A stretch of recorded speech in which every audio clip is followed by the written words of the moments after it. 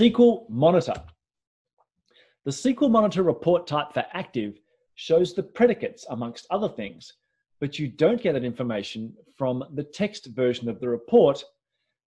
We don't have internet access from our server, so we cannot use active. How to solve this problem? So we need to talk about a few things here about what the active report is, what the text report is, what do we mean by internet access for the active report, etc. The concept of active and text comes from the type parameter. And if you're unfamiliar with SQL monitoring reports, this is how you access them. You provide a SQL ID and you simply pass it into DBMS SQL Tune report SQL Monitor, and you type in type of active. And you can choose various kind of report levels. That's beyond the scope of this session. But that's what an active report looks like. And I stress, you really want to use active as much as possible because it's very, very cool. When you run this command, it returns you a clob. And so what you do is you spool that clob out to a HTML file, because that's what you get by default. Spool it out to a HTML file and then just fire it up in your browser. And that's what gives you something like this. You can see I spooled it out to ctemp SQL Tune active. This can be run while a SQL is actually running. I ran this during the execution of a SQL statement. It can also be run after the fact. And if you run it while it's executing, it will dynamically update each time you run it. You can also access this via Enterprise Manager and also your Service Console Performance Manager in the cloud. So it's available just about everywhere.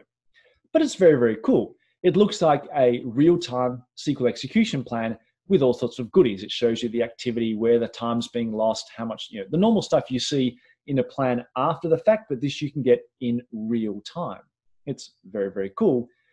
One of the nice things when you have the active report is you can do things like hover over it. So it shows you how many CPU samples you took, and you can do things like get other information, and in particular, double click on it. And in each line in the row source plan, you can see what predicates were being used. So in this case, it was a join here. If I go down to here, I've got, these are some filtered predicates, etc. So lots of goodies that are available to you in the active report. And this is why I say you generally want to use the active as often as you can.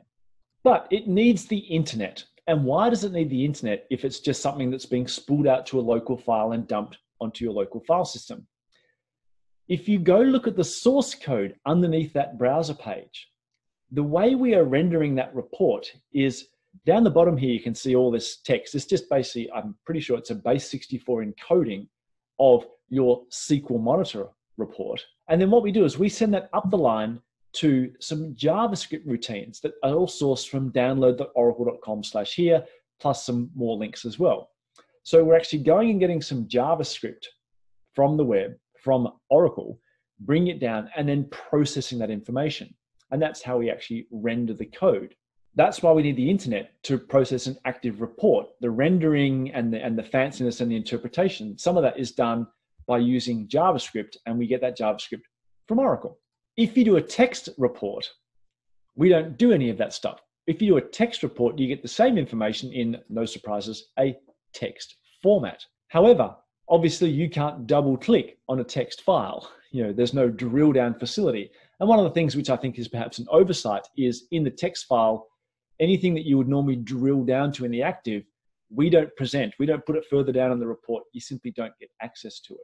So in this case, that is the exact same report here as you saw from the active one, but obviously there's no predicate information. And predicate and filter information is often critical when it comes to tuning a SQL statement. So it's a bit of a problem. Now you will see some things out on blog posts saying, what you can do is download some of the content that's required for an active report, download it locally and then run it. This was true back in Oracle 10 and 11 when this first came out, but unfortunately is no longer true. It used to be just a few files we download. Now we do a lot of interaction back and forth because the report has become far more sophisticated. So the kind of information you'll see out there in the blogosphere saying you can run it locally is probably out of date and probably won't work. But one of the cool things is the way we implement SQL monitoring is not with JSON, even though JSON's for the cool kids, it's all with XML. If you go look in the DBMS SQL Tune package, it actually says you've got Report SQL Monitor, which is the one we just used, but there's also Report SQL Monitor XML, which gives you the same information back, not as a clob, whether it's text or HTML, but just as an XML document.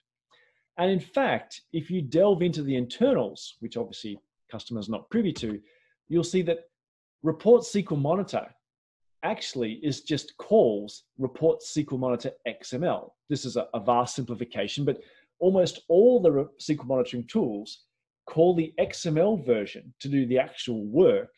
That comes back with an XML, and then we call other DBMS packages in order to format it as HTML or format it as text, etc.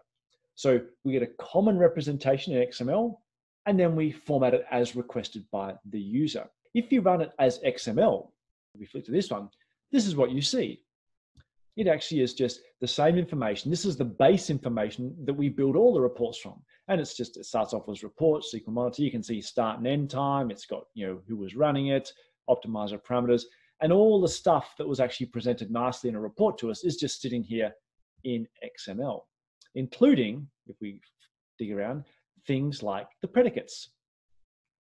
So if it's just XML, well, maybe we can do something with that. Let's get rid of it. Because I haven't run an SQL in this office hours session, there's a good chance that this SQL may actually not in my shared pool anymore.